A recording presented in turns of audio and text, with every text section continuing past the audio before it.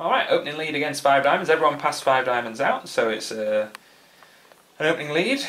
And the opening lead here is an obvious one.